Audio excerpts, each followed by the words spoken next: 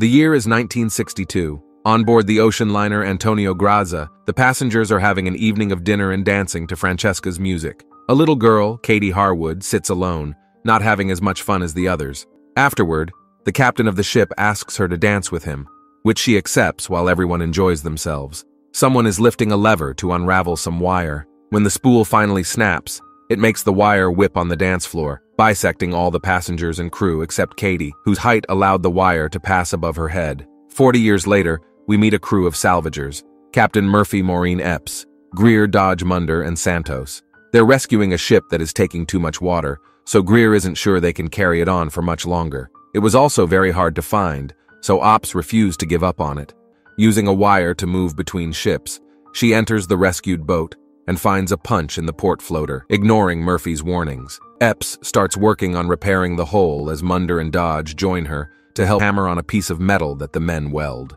Some hours later, we learned the group was successful in their rescue when Murphy brings their pay to their table at a bar they're celebrating when they're approached by a man named Jack Fairman who wants to hire them. Fairman proceeds to tell them his story. He flies the Arctic Weather Patrol flights out of Mackenzie Bay, and last month he was in the middle of the strait when he saw something. He showed them a picture of a ship in the Bering Sea, which he tried to contact to no avail, so he figured it was adrift. He told the Coast Guard about it, but since the ship was in international waters, they only took note of it. He never caught the ship's name, but he saw it again. A few days ago, Fairman only asked for 20% of the findings and promises. He hasn't told anyone else about it. Murphy asked for a minute alone with his crew after Fairman left. The crew discussed whether he should take this job or not. Greer was hesitant because they'd already been out for 6 months, and this would take them another week. He hadn't seen his fiancée in a long time. When Murphy promised an even split, everyone accepted to go, and Greer gave in as well. They called Fairman over and told him they'd give him 10. He accepts under the condition he goes with them. They set out in their tugboat at sunset, but it isn't until later in the rainy night Santos is at the wheel when he sees something on the radar. So he calls Murphy. The radar shows nothing when the captain arrives, so he thinks Santos imagined things. But seconds later, the radar shows something again. Murphy calls Epps to join them, and after she arrives, he tries to contact the mysterious ship, while Epps notices how it shows up and out of the radar by the second.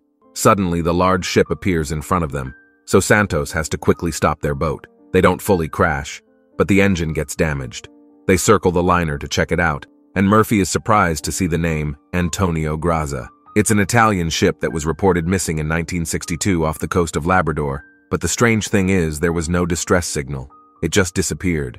Since then, every captain has been looking for her, but now that she's theirs, they bring their ship closer so they can board her. Greer, Santos, and Fairman stay behind while the rest of the crew goes to investigate.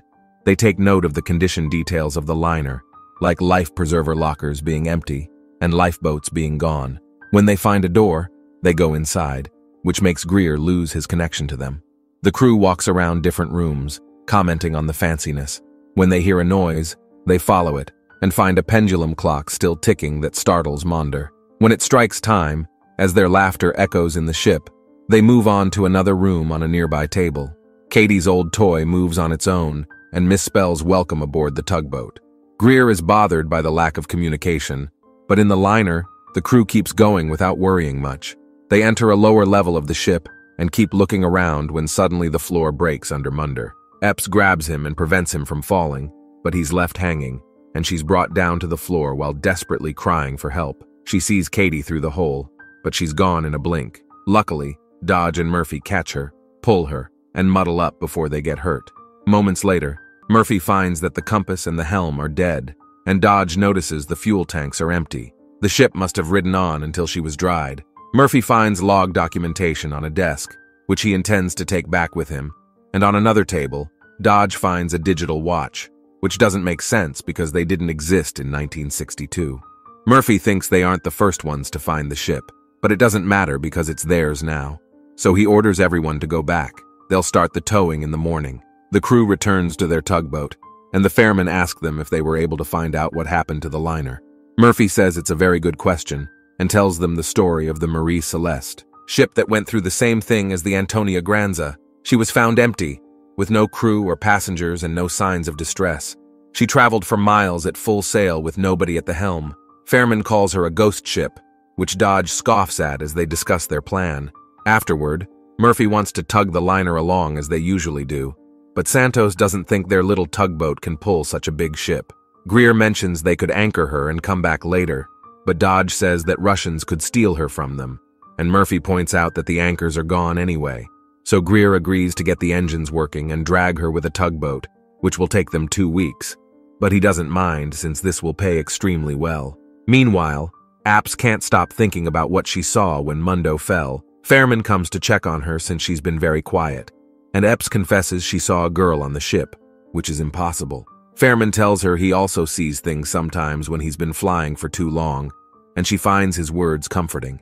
The next morning, the crew goes scuba diving to check on the state of the liner's hull. They confirm she has a hole and is sinking. She probably got hit around a week ago back inside the tugboat.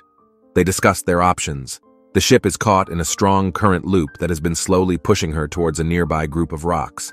They must fix her before she gets hit again. They have 3 days to do it, but Munder mentions all the things they need to work on and points out that 3 days aren't enough. Santos also thinks he doesn't have enough gear to fix the engine. Murphy orders everyone to do it anyway. When Greer says he's going to call this in following marine law, Murphy forbids it because he doesn't want any guests. Santos stays in the tugboat working on the engine while the rest of the crew boards the liner to do a full recon before they start working on the repairs. They divide the group into pairs to work on different areas. Greer and Murphy are together, but Murphy doesn't allow Greer to enter the captain's room with him when they find it. Munder and Dodge are going through a flooded lower level heading to the main engine room. When they realize they're unable to use their walkie-talkies, Epps is supposed to be with Fairman, but she seems to be alone when she finds a room with a swimming pool. She gets inside the pool and finds holes on its walls, plus bullets on the floor. When she decides to leave, she starts to climb the pool stairs only to find Katie at the top. Startled, she falls back into the pool and loses consciousness. In the meantime, Greer continues to look around while Murphy checks out the captain's room after finding the captain's hat. He checks the bathroom where he finds blood and a razor on the sink. The other members of the crew are finding weird clues as well. Greer sees the elevator has fallen, and when Dodge and Munder make it to the engine room, they discover it's totally flooded. They try to tell the others, but all they get is static on the talkies in the pool. Epps is waking up unaware that the blood from her head wound is being absorbed by the holes on the floor. She asks Katie to wait, but the only person there now is Fairman. He helps her get out as a different hole on the wall starts spouting blood back in the captain's room. Murphy finds a glass of whiskey, and when he's about to drink it, he looks up and finds that the reflection on the mirror is not his, but the liner captain's are startled. He drops the glass and leaves the room, while the mirror shows the old captain again. Meanwhile, Fairman and Epps discuss what the bullets could mean as more holes start spouting blood, filling the pool with their bodies. As Fairman and Epps leave, suddenly Francesca's singing can be heard over the walkie-talkies, while Griera follows the voice into a dining room. The pheromone and Apps find the central laundry, and Epps decides to check if the vent is flooded. As soon as she opens it, a strong wave of water comes out, further flooding the room and revealing bodies that can only be around a month old. As the door closes on its own, Epps tries to contact Murphy to tell him they should get off this ship, but the talkies aren't working. They try to leave the way they came in, but since it's locked now, they take a different side door. Meanwhile, in the dining room, Greer finds a piano on the stage, and on top of it an ashtray with a cigarette that is still lighted and has lipstick on it. He also admires a picture of Francesca, unaware that she's watching him from afar back to Fairman and Epps. They're moving through a hallway when Fairman suddenly enters a room, excited to find an old car. Epps tells him they should go, but stops when she realizes there's something moving under a pile of mail bags. They kick the bags off and open the box under it, revealing a bunch of rats that start a lapse, and most importantly, many bars of gold as they leave the room. Epps tries to contact Murphy again, but on the talkie only. There's only static and a strange voice that calls out her name and asks for help because it's cold. They keep moving and find the galley. Epps decides to open the fridge, even if Fairman warns her not to. She enters the fridge and is suddenly jumped on by 2 people inside meat bags that chase her out, and back to the galley. These people turn out to be Dodgers, and underplaying a prank app interrupts their laughter by telling them about the bodies and the gold. Moments later, the whole crew has reunited and gone to the cargo hold to open the rest of the boxes. They all contain gold bars. The crew immediately starts celebrating their newfound fortune, but Greer is worried they may be insured. Dodge points out that the markings have been filed down, so the owner must have wanted the bars to be untraceable. Greer thinks it's stolen, and Murphy thinks this may be why the ship disappeared. Munder says that explains 1962, but the bodies they found are recent, which causes Greer to confess that he heard a woman singing, making the others laugh at him. Epps proposes to call the Coast Guard, but Dodge points out they could be in equal trouble if the gold truly was stolen. Murphy reminds them that anything found in international waters is a finder's keeper, so they agree to take the gold and leave the ship behind. Greer and Santos go back to the boat while the others get the boxes ready. As an invisible force opens a propane tank in the boat's engine room, Katie appears in front of Epps and warns her to stop what they're doing, but it's too late. Another ghost pushes Katie away as Greer starts the boat, causing the engine room to explode. He jumps into the water too, and he manages to rescue Greer. While Fairman appears by her side, having found Munder, Santos is nowhere to be seen, but Katie's observing from afar. A few moments later, the crew is back in the liner while Epps tends to Greer's wounds. Dodge gets angry at Fairman for not having investigated this ship better and tells him it's his fault. Santos is dead. He intends to punch him, but Greer stops him. Afterward, Epps goes to the deck, where Murphy is sitting alone and blaming himself. She tries to comfort him, but he just silently leaves. Epps returns to the room with the others and tells them they should try to repair the ship so they can return home, or at least survive until they're rescued. Greer would rather build a raft, but Munder thinks it's not a good idea, so he asks Epps to wait until morning to start repairs under good light. The next scene shows that the crew is back on board. The two crew members are bold, and they find some canned food. Munder tastes a bite and finds that the taste of canned food is not bad, so the two begin to eat heartily. Suddenly, Munder sees something squirming in Dodge's mouth. Now they realize that what they had just gobbled down are disgusting maggots. At the same time, the drunken Greer, dazed and confused, comes to the hall. He suddenly finds everything around him is restored. In an instant, he goes back to that night 40 years ago. The red-clad singer appears in front of Greer and the bewitched Greer. Greer follows closely behind the singer, step by step towards death, the result of losing his footing, falling down the elevator shaft, and dying. The captain feels guilty about the helmsman's death, and he goes to the captain's room and picks up the suspicious bottle of brandy, intending to drink his sorrows away. Half asleep, Captain Antonia appears in front of him. He tells the captain that 40 years ago, they were on a ship named Lorelei, from which the boxes of gold originated, and that there was only one survivor. The captain sees this person's photo and is shocked. On the other hand, Julie comes to a guest room where the room is full of dolls and ladies' clothing. She opens the closet, and there is a corpse hanging inside. At that moment, the spirit of the little girl appears behind Julie. The girl tells Julie that everyone on the boat is dead. Most of the souls have returned to their homeland, leaving only their marked souls still trapped in the ship. Before the girl can finish her sentence, she is taken away by a mysterious supernatural force. Knowing the truth, the captain tries to inform the team to leave, but he comes halfway to see the dead helmsman, who comes to claim his life. Hearing the sound, Julie rushes over. At this time, the captain seems to have been cursed in general and feverishly attacks Julie, but luckily the timely arrival of Jack knocks him out. To prevent the captain from going crazy again, he is locked in a water tank to calm him down a little. The rest of the group opens a self-help plan, working together to repair holes in the bottom of the ship, start pumps to pump seawater out of the hull, and repair the rudder to control the direction. Late at night, Julie meets the ghost girl again. To let her see what had happened 40 years ago, the girl touches Julie. For a moment, the scene is like a movie from 40 years ago. When the gold is brought on board the Antonia, a group of robbers starts to kill in order to get this huge wealth.